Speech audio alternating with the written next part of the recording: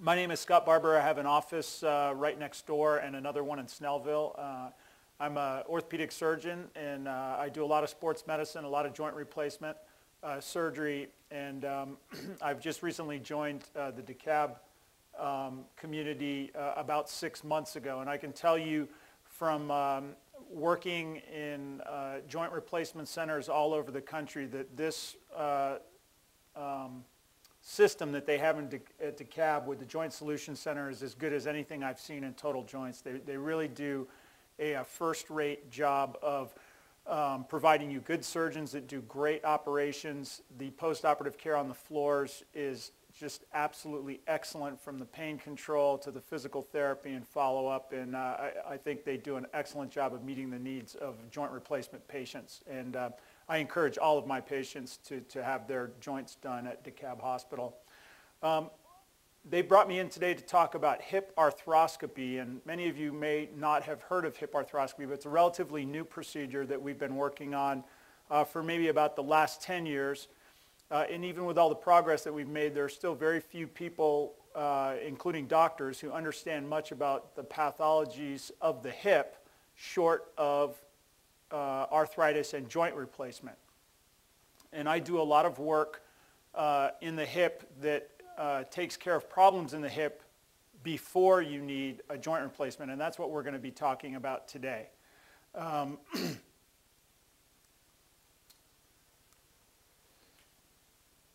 I think it's important to note that DeKalb Hospital is in the top 10 in the nation overall for orthopedic service in 2010. It's a 5-star rated by Health Grades for total joint replacement, hip fracture, and total knee replacement. And like I say, I've been at many hospitals in different states across this nation, and this is by far the best program that I've seen, and I'm really, really proud to be associated with it. Basically, when people are talking about joint pain, whether it be knee or hip, the things that patients are going to notice are pain in and around the hip. You might have pain in the middle of the thigh. Whether you have arthritis in your hip or your knee, you might be experiencing the pain in the thigh. People with knee arthritis may notice swelling in the knee and certainly loss of motion. And a lot of patients that have hip pathology will notice that one leg might be shorter than another leg, and something that's different. Most of us have legs that are a little bit uneven, and that's normal. But if you start to detect that one leg seems to be a lot shorter than the other and it's not something you've noticed before, that may be a sign that you're suffering from arthritis of a joint. The benefits of hip arthroscopy: there's a much smaller incision, there's much less blood loss, it's an outpatient procedure, and you have a lot faster return to work.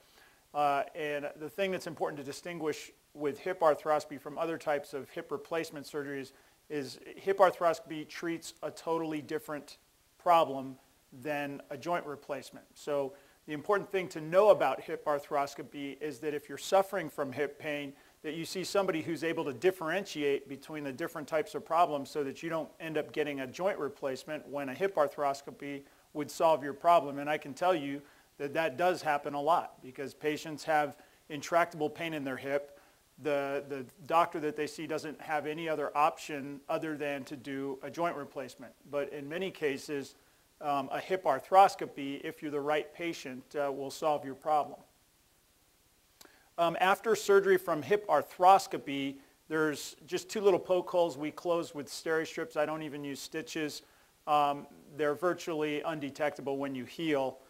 You walk the same day, and depending on what your pathology is and how much work I have to do, people are usually back to pretty close to full activities by 12 weeks, and people are back to their daily routine probably in about 2 weeks on average. So it's a really good procedure and very effective. No matter what type of surgery you have here at the Joint Center, whether it be a knee replacement, a hip replacement, or some kind of arthroscopic procedure, you'll be up either that day or the next day, especially with hip replacements and knee replacements. I'm obviously associated with all the other doctors here, and I can tell you that I'm proud to be associated with the other surgeons here. We all do a great job, and you get a top-notch, first-rate type of joint replacement, whether it's hip or knee or shoulder. One of the conversations I always have with my patients in the office is, part of my job is to prevent, or most of my job is to present patients with their treatment options. You have a problem, you go to see your doctor, and your doctor basically explains, this is what the problem is, and these are the potential solutions. And the one thing I like to get my patients to understand is that a joint replacement is an excellent procedure. If you have arthritis in a hip or a knee or a shoulder, and it is making your life not as fun to live, you need to really consider getting a joint replacement. They're tried and true operations. Their risks are very small, and their outcomes are usually extremely good. And I really try to make an effort to inform my patients. I have a lot of information and video on my website so that people can really familiarize themselves with the joint replacements. And I just want you to leave my office and not be afraid of it. Nobody wants to have an operation, but if your choice is to continue going through life with a painful joint or having a joint replacement, I think it's a really good option.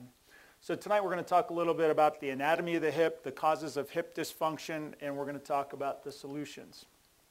Those are my two girls. And so the causes of hip pain are, primarily arthritis is what most of us are used to. And arthritis is a generic term. It just means inflammation of a joint. It encompasses more than 100 different diseases.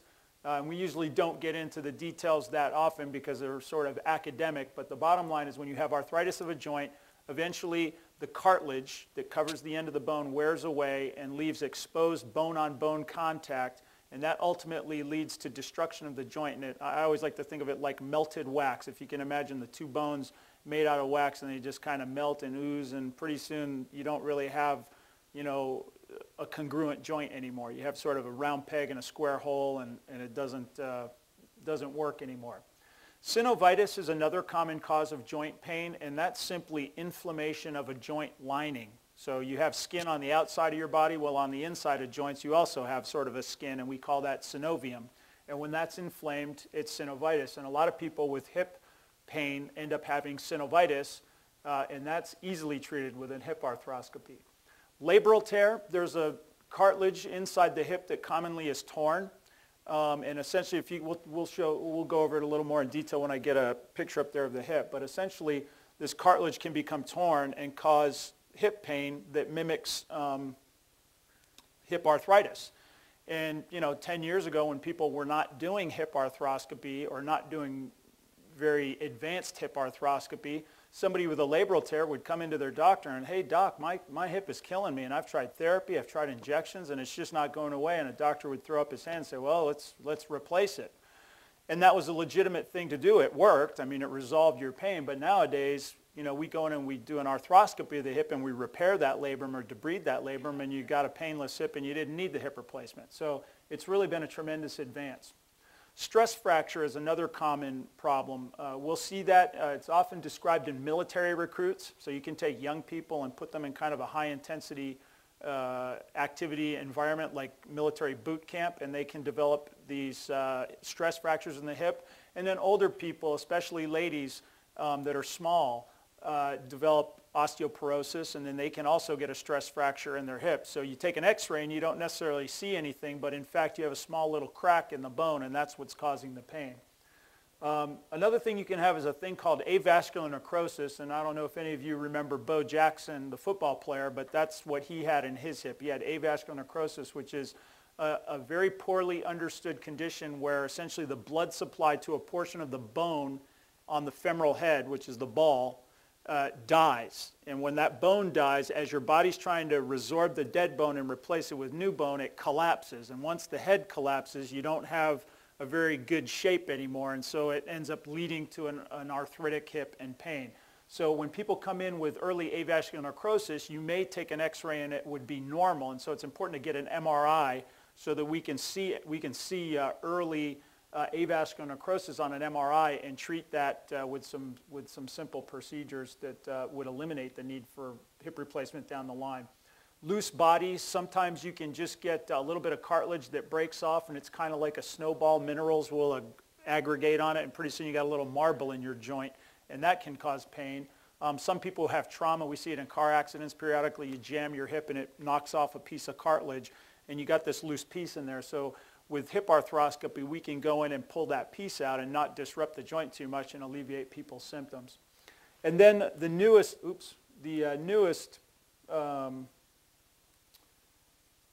problem, and this is where my passion right now is a thing called femoral acetabular impingement. And this is unbelievable. There's a guy named Mark Philippon. I don't know if any of you have heard of Alex Rodriguez. He's a baseball player in the major leagues. He gets paid about $1 bazillion a year to play. He's with the New York Yankees now. Well, he recently had his hip treated with a hip arthroscopy by a surgeon named Mark Philippon. I went to school with Mark Philippon, and when he started doing hip arthroscopy 10 years ago, I called him and said he was crazy and wasting his time and, you know, what a loser and all that. And now he's in Vail with the private jet, and he only does Alex Rodriguez and the important people. But the great thing about Mark was he taught guys like me how to do this hip surgery. And so when I first started talking to him, he would tell me about this femoral acetabular impingement, and I told him, you know, I don't see that in my practice. I mean, you know, I just don't see people that come in with this hip pain and, you know, there's nothing really wrong with their hip, and you look into it and they have this problem, until he taught me about it, and then all of a sudden I started seeing these people. And I don't know if I was seeing them before and just not recognizing it, or they just sort of started showing up to me. But when I start teaching other doctors about femoral acetabular impingement, they'll say the same thing. I never see this problem in my clinic. And next thing you know, they start referring patients to me to have their hip scoped. So this has really been an exciting time in terms of hip pathology. So now we're going to look at a couple of pictures here. This is an arthritic hip. And it's not a badly arthritic hip, but you can see this is the ball, and we've got the leg under distraction, so it's kind of opening the joint up. Normally this ball would be right up in there against the socket. And this area right here, just so you see that yellow, that's exposed bone. And this white here is the normal cartilage. So, you know, arthritis is a general term that's inflammation of the joint, and essentially when this cartilage wears away, that's the beginning of painful arthritic joint, and we don't want this to happen. We want to protect this white stuff on joints. And you can see this red right here. Normally synovium is kind of yellowish, and that red is inflamed, angry, mad, painful synovium, and it's all has to do with this inflammation of the joint. This is another picture of inflamed synovium, red, angry up here, red, angry, inflamed synovium, and you can see it up here as well. And with it, this is the labrum, which is that cartilage I was telling you about that goes around the socket, and then this is the socket, and the ball is right here. So you see this inflamed tissue, and there's nothing wrong. This cartilage looks good, that cartilage looks good. This cartilage is a little angry with that redness, but the labrum is otherwise intact. So it's a normal looking joint other than the lining is very much inflamed, and so we can treat that with a debridement. We have a little thing called a shaver. It's like a little lawnmower. You can just kind of go in there and shave that synovial tissue away, and within 24 hours your body will regenerate a nice new lining that's not inflamed and painful anymore. Now this is, you know, this is the kind of person that goes from doctor to doctor to doctor, young girl, you know, 20 years old, otherwise perfect. You take x-rays, absolutely normal. Get an MRI, normal. Sees one doctor, two doctors, three doctors. Oh, you're fine. There's nothing wrong. You got a little strain in your hip. Don't worry about it. The pain goes on and on and on. They come to my office and they're weeping. Doctor, you got to help me. Please don't send me to physical therapy again, and please don't tell me there's nothing wrong. I know there's something wrong in there. You stick a scope in their hip and boom, that's what you see is this torn cartilage right here, and this is very easy to treat. We take that little lawnmower I was telling you about and just zip, it's gone. Pull your scope out, you got this pristine, perfect joint with no arthritis, and this patient gets back to their life, no hip pain, and they're very happy, and I'm on to the next one. Now, when I see somebody with this femoral acetabular impingement, and I should have done the slides differently, but we'll get to it in a second where I can show you what femoral acetabular impingement is. But I have to make sure that you don't have other problems with your hip. So if you come to my office and I take an x-ray and I don't see any sign of arthritis, the next thing I need to do is get an MRI, because I want to look out for the AVN. I want to make sure you don't have stress fracture or some other reason for you to have hip pain, because this femoral acetabular impingement is a diagnosis of exclusion. If you have a clinical exam that we'll get into with pain in your hip, and you have otherwise normal X-ray, normal MRI, then you have femoral acetabular impingement, and the surgical treatment that I do will cure you. So this right here, this right here demonstrates a stress fracture right there, which is, this would look normal on an X-ray, but you can see it very clearly on the MRI. See on this side, that's a normal hip, and then on this side, you got that black line with this white, which is edema or swelling of the bone. On this one, you have avascular necrosis. So again, this would be a patient that has normal appearing X-rays, but you can see that this side looks very different than that side, and that shows the AVN, or that avascular necrosis. And we would treat this by simply drilling some holes up into the bone. And nobody knows why it works, but it seems like it's if you drill holes up into the bone, you relieve the pressure, and the blood supply gets in there, and it heals itself, and then about 70% of people end up healing perfectly and not having any future problems. And then the loose bodies I was telling you about, you got these little pebbles that get in there. This is the socket. This is the ball. This is called the cotyloid fossa, which is sort of a normal structure in there, but this also has synovial lining on it, and you can see how red and inflamed it is. So this is an easy fix. You pull those things out of there, and this person is back and going. Now, the femoral acetabular impingement we were talking about, this is looking at a hip, and here's the socket. And if you can imagine, this is a cross section, so this socket would be 3D. It would come all the way around, but you see how far this lip sticks out. This lip sticks out differently on different people. Some people don't have very much of a socket. Some people got a really deep socket. And what happens, this little cartilage here is the labrum. You can see it right there. And so what happens over time is you kind of flex and bring your hip in like this. The front part of the ball, this area, rubs against that. And over time, the bone forms a spur, which is what this little thing is. And the more of this spur you get, the more likely it is to pinch that labrum against the socket and ultimately tear this cartilage. Now, the importance of that labrum is that it acts like an O-ring and provides a suction seal. So the ball fits up in that socket, and then this labrum goes around the ball like that, and it forms a suction seal so that when you walk, there's a suction that holds that ball in the socket. You can imagine if this labrum is torn, the suction seal is lost. And so as you walk, the weight of your leg sort of pulls the ball out of the socket each step, and over time, you end up damaging the joint and eventually leading to arthritis. And that's why that labrum is so very important. So when we talk about femoral acetabular impingement, there's really two types. There's what we call the cam impingement, which is where the ball is a little too prominent. And then there's pincer impingement, where your socket is a little too prominent. And then the labrum is not shown on this three-dimensional CT scan, but you can imagine that the soft tissue labrum goes all the way around the socket and forms that suction seal. And as you move your hip, and this part bangs that part and pinches the cartilage in between, it eventually can lead to tearing of that cartilage, loss of the suction seal, and eventually arthritis in the hip, causing the need for hip replacement.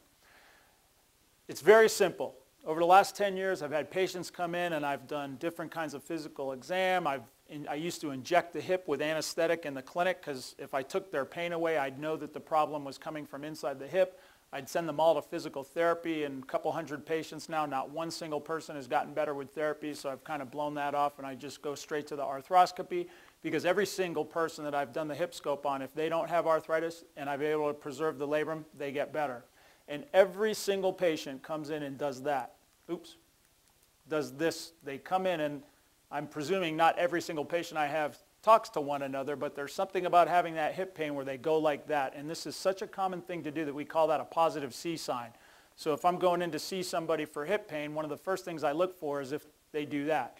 Now, people who have arthritis in the hip will also do that, but an arthritic hip tends to cause pain that diffuses down into the thigh and into the buttocks, and it's a little bit different. They don't do that. People with just the femoral acetabular impingement or the labral tear, they don't really have that pain that's radiating into the thigh or their buttocks as much, and they realize it's kind of right in there.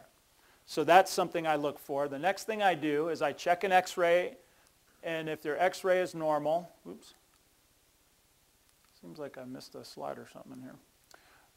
I'll check an X-ray, and if the X-ray is normal, I do this exam, which is I basically flex your hip, I adduct your hip or bring it into a cross-leg position, and I internally rotate, which is basically I'm turning it in like this, and all I'm trying to do is take that labrum and pinch it in between the head and the socket and recreate your pain.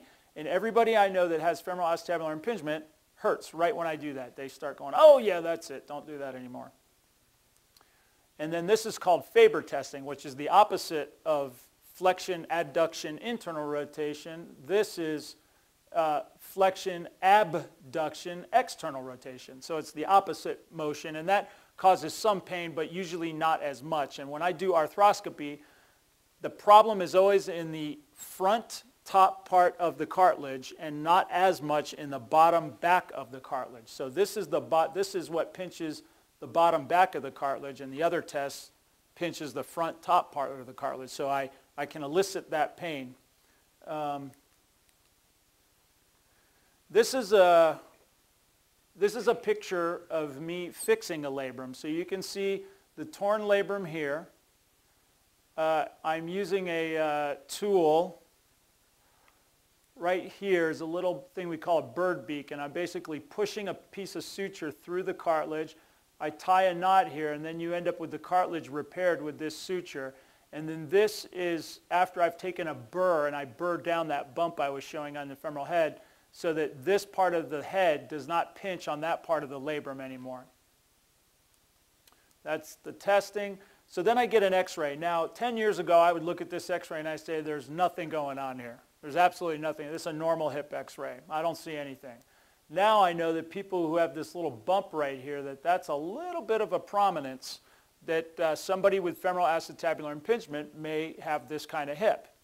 Now, I see lots of hips in people that have absolutely no problem. Looks just like this. And so that's kind of one of the mysteries right now. Why do some people with a hip that looks like that get this femoral acetabular impingement and other people don't?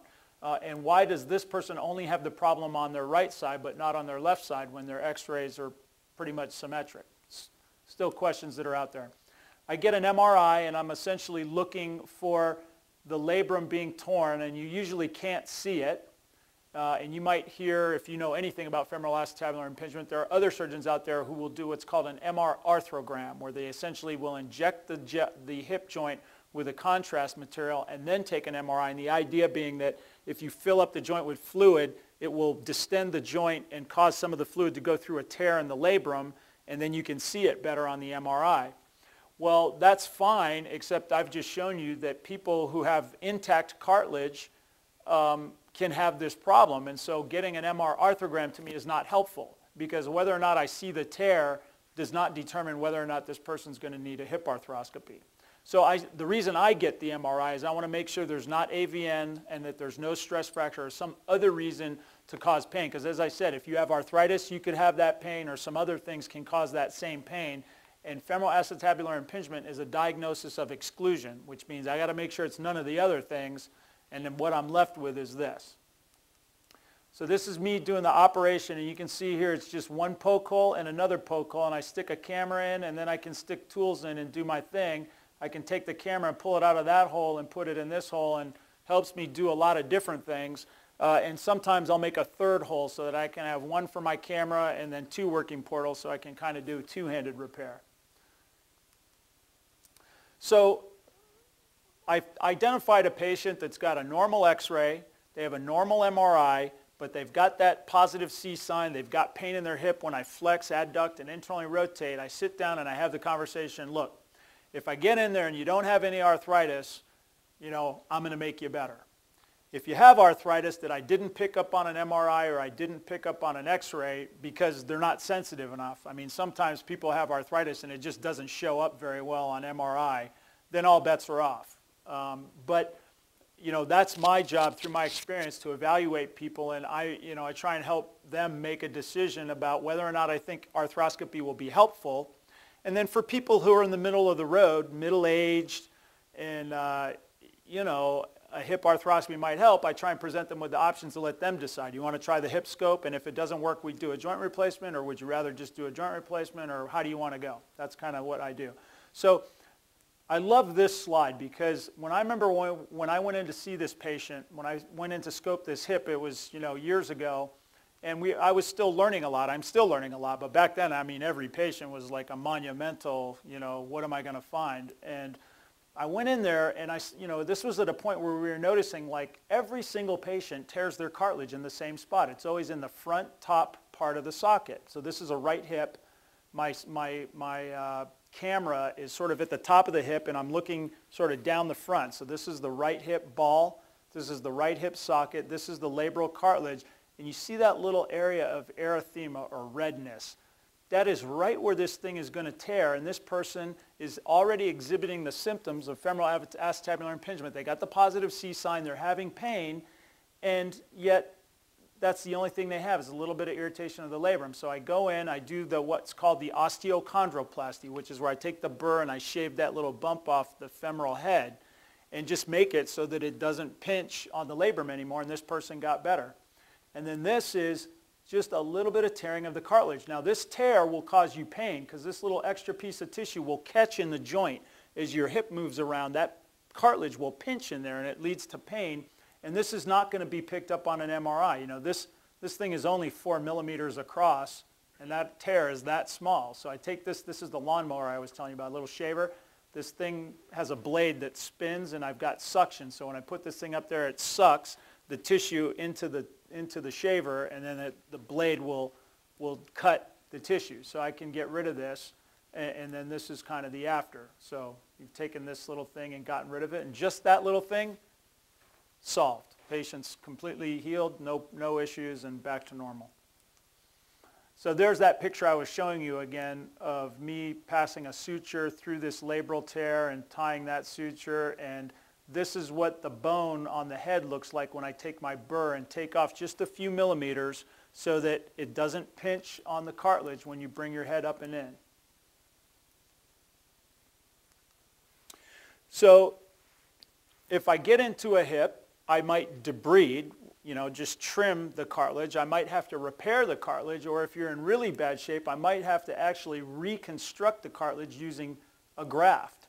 And so what this is this is tissue from a cadaver, and I'm taking this blood sample and filling it up with the blood from the iliac crest. I aspirate blood from your hip, and it's got all those stem cells in there, all those great cells that are able to turn into different kinds of tissue, and I'm just soaking the tissue with it, and then we suture it back in, and over time it heals back in. Your body takes this graft and reincorporates it, and lo and behold, you've got a new labrum. So that is, really good stuff. So I've had patients that you get in there and their labrum is just so beat up that you can't repair it, so I shave it and now it's not there. And then they no longer have the suction seal, so when they heal up, they're like, Doc, it's better, but it's not right. And the reason we think is that you've lost that suction seal, so every time you walk, you get that little subluxation of the ball in and out of the joint, in and out of the joint, which we think will ultimately lead to arthritis. And you can see that this person otherwise has no arthritis. Everything looks good. So this I put in there because it's a good picture demonstrating the osteochondroplasty. All this is just yellow bone after I've taken my burr to it. And this is a young girl. She was 15 years old. She was I can't remember if she was a gymnast or a competitive cheerleader, but she was having, just pristine. This person was young, healthy, thin as could be, muscular, and just, perfect, and taking narcotic medicine, completely debilitated because of this hip pain. I get in there, her joint was otherwise perfect. No tears in the cartilage, no arthritis, nothing, no synovitis. And so all I did was debride or perform that osteochondroplasty where I shaved a little bit of the head off so that it wouldn't pinch on the labrum when I let the ball go back in the joint. And she woke up the next day and she's like, that's it. It was that dramatic where she's like, yeah, it's gone. And within 2 weeks, she was, not listening to me and just doing everything, and she's totally healed. And this girl's probably 2 or 3 years out now, and I check up on her and she's just tells me my hip is normal. I have no issues with it. So after you do a hip arthroscopy, the only therapy I do is stationary bike. When your ball or any joint moves, when you move that joint, signals are being sent on a cellular level telling the tissues to behave like a joint. So when we go in there and we inject those stem cells, like on that one case, or I debride the hip or I shave the labrum, I create raw surfaces in there and bleeding tissue with new stem cells. And so what I want is the ball to move in the joint to send those signals telling all those tissues, hey, you're a joint and you need to behave like a joint and you need to heal like a joint. I do this for 12 weeks and it's not for exercises. I'm not concerned about getting your heart rate up. I'm not concerned about you doing a lot of resistance and building muscle. All I want is the ball to move in the socket, and I've had great results with it. Complications of the surgery, I've done a couple of hundred now. The only problem I've had, which is not even really a problem, is transient lateral femoral cutaneous nerve numbness. So there's a nerve that goes to your hip that kind of does feeling of the skin on your thigh right here. I have had my neck fused in the past, and they took some bone from my hip, and I have permanent numbness here, and it's nothing. I'm very happy to have my neck be better to trade it for this. I've only had about maybe 9% of my patients will have that for a week or two, and then it resolves. And then early on in the hip arthroscopy, in order to get into the hip, we have to put your leg in a distractor and pull traction on it so we can open up the joint enough to get our little tools in there to do our work. And if you put in order to put traction on, you're pulling against your perineum or your crotch essentially, and your nerves to your private parts are called your pudendal nerve. And we used to use a small post, which we do for fracture work. And when you do hip arthroscopy, it was reported in the literature that people were getting numbness to their privates. And so what we did was we developed an abduction post that's a lot wider than the one we use for fracture work so that it distributes more stress over a wider surface area and puts less pressure on your pudendal nerve. And of the couple of hundred patients I've had 2 patients that had one side of numbness for one day. So there are other things reported in the literature, AVN. You do the surgery and somebody gets AVN, whether that was caused by the surgery or that was just somebody who was getting ready to have AVN and just happened to have the surgery as well, we don't know. And there's other problem called chondrolysis, which is the cartilage just falls off the head after you do the surgery. That's reported in the literature, but I have not had any of those experiences. So I've done a couple of hundred hips. These are the only things I've seen, and this is, this is really scouring to look for complications. I mean, I don't even really consider these much of complications. My patients are extremely pleased. I would say, I haven't looked at the numbers completely, but most people walk out of the operating room the day of surgery and have no pain. I have this special cocktail of medicine I put in the hip joint that's been very good at relieving symptoms. I had a girl that flew out to see me from across the country. I scoped both her hips. She flew someplace close the day of surgery. The next day flew all the way across the country, and then the following Monday went to school. So she was young, but it just kind of gives you an idea of how debilitating this surgery is. It's not much, and if you're a candidate for it, you're in good shape. The results, like I said, I've done a couple of hundred patients. I would say if you don't have arthritis and I'm able to preserve your labrum, I've been 100% successful at getting people 90 to 100%. The vast majority of 100%. There's a handful of people that say they're 90% better. And I think most of that has to do with the modification of the technique. There's been a few modifications that we've made over the last several years that have improved our access and just made it so I've been able to do a better job. And so I think some of the people early on, I might not have done that osteochondroplasty as completely as I do now. And so they had a little bit of symptoms. And there were a number of kids. You see this very commonly in young kids. They have no problems. X-ray normal, MRI normal. I'd get in that joint and totally normal. I mean, you're looking around, no arthritis, labrum, fine, ligamentum teres, fine. I'm looking around, I'm like, what is the deal? So I would do that osteochondroplasty, and I would say I probably had maybe 8 or 9 patients like this.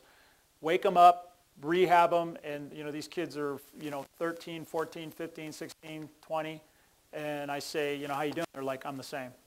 Really? And I'm thinking to myself, but there was nothing wrong with your hip. I cannot believe that didn't solve your problem. So every single one of them I took back to the operating room, I redid the surgery, and I just took more, and every single one of those 8 or 9 people got better. 100% better. And that's what convinced me that that trimming of that head is the case. And so the people that I have out the furthest are those kids that are now 7, 8 years now, and they're not one of them is having a problem, not one of them has any sign of arthritis or anything. And the point I'm trying to make is you catch this femoral acetabular impingement early, seems to be alleviating problems at least for 7 years, so hopefully for a long time. And you know, maybe this is a reason that a lot of people when they get older develop arthritis in a hip. Maybe it's because they had this and we never knew about it. If you do pass the point where the arthroscopy is not going to solve your problem, this is called a Birmingham hip, and this is essentially we just resurface the ball and the socket, and this works great. This is, gets people back to jogging and being very, very active, and still preserves the bone and everything, so that if you're 30 years old and you get this in, and it lasts 30 years and you're 60, it's easy to just go and do a hip replacement at that point. So this has been a real progress in joint replacement surgery, because if you had arthritis and you're 20, the hips we were putting in 10 years ago in a 20-year-old would wear out in 5 years. And you're looking at revising a hip every 5 years, and each time you do it, there's more scar tissue, more destruction of the muscle, more loss of bone, and it's just a nightmare, So it used to really be devastating to see somebody in their 20s that had, say, AVN and went on to arthritis. And now we can do this, and people are doing great. And I put this in, lots of 20-year-olds, and they're all doing great. And then the next thing is the new metal-on-metal heads. This is the ball fits into a metal head, fits into a metal socket. Even 5 years ago, the metal on metal wasn't even available. We had a piece of plastic in there called polyethylene, and that polyethylene wear created wear particles that would be eaten by white blood cells, and those white cells could damage the bone and resorb the bone, so that you had less to work with. So now we got this metal on metal prosthesis that allows us to have a nice big head, so you have great stability, great range of motion, and you don't have these plastic wear particles. So when I see a 50-year-old, it's like, hey, we put this in and you're good to go, and I think you'll probably last the rest of the way with this one hip replacement. Now, you never really know until we get 30 years on the road and can look at all the long-term data and see what else happens, but at least on the surface of it, this seems to have resolved the problem. And those are my 2 girls. So that's it. Does anybody have any questions? No? It depends on the patient, and I've done people as old as 70 years old, or in their 70s. I don't remember her age exactly, but I look at the x-ray and I look at the MRI, and if I don't see arthritis, I suggest the hip arthroscopy, and I just educate the patient, look, if I get in there and you have a lot of arthritis, the scope is not likely to help you. But I have had a number of people in their 60s and 70s that have had otherwise perfect joints. They just had a little tearing of the cartilage, and it was an easy fix. If you have the arthritis, let's say you're 70, every patient is different, so I take in all the information. But if I have a patient and they're 70 years old, and they're an average 70-year-old, meaning they're not like that lady that's still barefoot water skiing. I had an 80-year-old that's still barefoot water skis, so I treated her a little differently than other 80-year-olds. But if you're an average 70-year-old and you have hip pain, I don't see any arthritis on x-ray or MRI, I know a hip replacement is going to completely take your pain away, and you'll be able to live the rest of your life with a painless hip and get all your function. If you're 70 and I scope your hip, there's probably a pretty good chance that you got at least some arthritis. And so if I scope your hip, I may solve a lot of your problem, but not all of it. So it becomes a little bit of, my experience and the patient's own personal preference. Would you rather just have one operation and be done with it? Or do you want to do the smaller operation, take a little bit of a risk that it's not going to solve your problem and need the next operation? Or do you want to just go to the hip replacement? And that's an individual decision, and we take all the evidence into account. But early on, I was more aggressive about doing the hip scope, and I've been burned enough times that, I'm a lot more careful about it, just because I've also just seen that, what am I doing here? I know a hip replacement in a 70-year-old is going to give them their life back and work great and last the rest of their life. So what am I really gaining here? So that becomes an individual choice. No, they have open MRIs where you can just, if somebody's afraid of going in the tube, yeah, you can just put that, yeah, we have open MRIs to do that. Did somebody tell you you have protrusio? Yes. That can be taken care of. It's definitely harder to do that, but I mean, almost any problem you have with your hip can be fixed or improved. Now, there's things that are easier to fix than others, and when you start having protrusio, it makes it more of a difficult operation, but you can definitely still have a hip replacement even if you have protrusio or severe arthritis or other problems. I mean, there's always something that we can do to make it better, But, for me, somebody who's got a little arthritis, who's skinny, is the best, You start getting bigger people who have lots of arthritis with a lot of deformity and loose bodies and lots of spurs. It technically becomes more of a difficult operation, but you still can do it, Well, that's all I have. If anybody has any other questions, I got some cards out there. It's got my cell phone number on it. Feel free to call me anytime. Also, you may have heard something about this healthcare debate going on in the news. I would encourage you all to contact your elected officials and let them know how you feel about healthcare. I think that the government takeover of healthcare would be a very bad thing for a variety of reasons. And I can tell you I've been very active in trying to educate our elected officials on this subject. And one of the things I've learned over the last year is that they care what you think. So your phone calls all matter, and I would encourage you all to contact your elected officials and let them know what you think. Thank you very much. You're welcome. Good night.